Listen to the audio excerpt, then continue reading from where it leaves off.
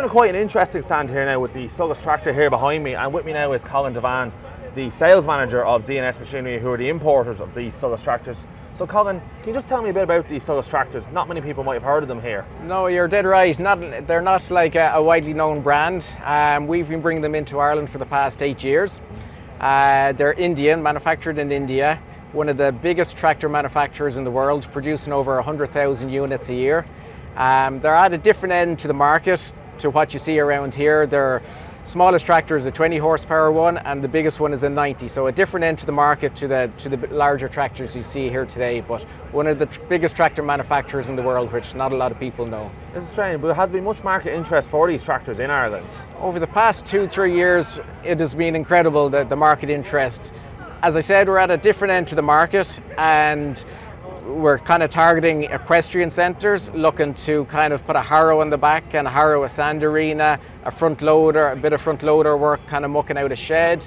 Maybe a farmer that might have 1 or 2 big tractors and looking for a small utility tractor to kind of muck out sheds and kind of do a few small jobs around where the bigger tractor isn't needed.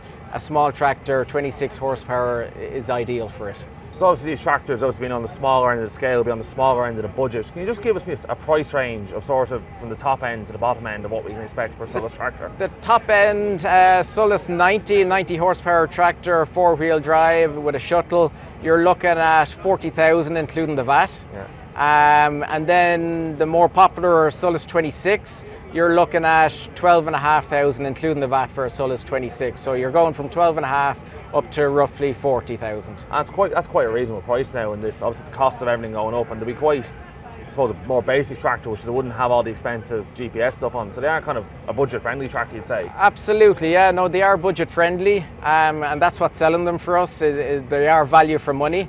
And that's one of the main reasons they're selling in the Irish market. As you said, they don't have the AdBlue, they don't have the electronics. They're simple machines, reliable machines, but budget machines at the same time. Just speaking on that front of reliability, with obviously the global supply chain issues and getting parts, is it hard to get parts into Ireland for a Solis tractor? It's not a traditional brand, whereas a lot of your Masseys and your John Deeres, the parts supplies be much bigger. So have you any problems getting parts all the way in from India, or is it quite simple? Thankfully, over the past couple of years, with all the disruption, no, we've been okay. In Dublin, we do stock a lot of spare parts, a lot of the common parts for these tractors. Any parts we don't have, we can pull from their European warehouse, which is located in Germany, and that's in collaboration with Janmar. So they have a big warehouse there, and we can get parts in overnight from their European warehouse in Germany. And looking to the future, what is the future for Solis tractors? Is there going to be another dealer into Ireland, or are they just going to more concentrate with yourselves? No, as I said, we've been bringing them into Ireland for the past 8 years. Yeah. We have a dealer network around Ireland. We have 7 dealers around Ireland who are selling them to the end user. So no, we're based in Dublin. We have a dealer network around Ireland, and the future for Solis is more models of tractors. 120 horsepower tractor is in the pipeline, which we hope to see next year. They have a new Solis 90 coming out in the early stages of next year.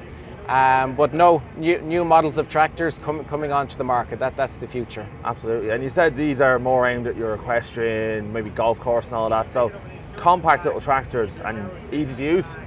Easy to use, absolutely. As I said, some of the Solis 26s have a hydrostatic transmission, so very easy to use, especially with front loader work where you're in tight sheds, and the hydrostatic transmission comes into its own.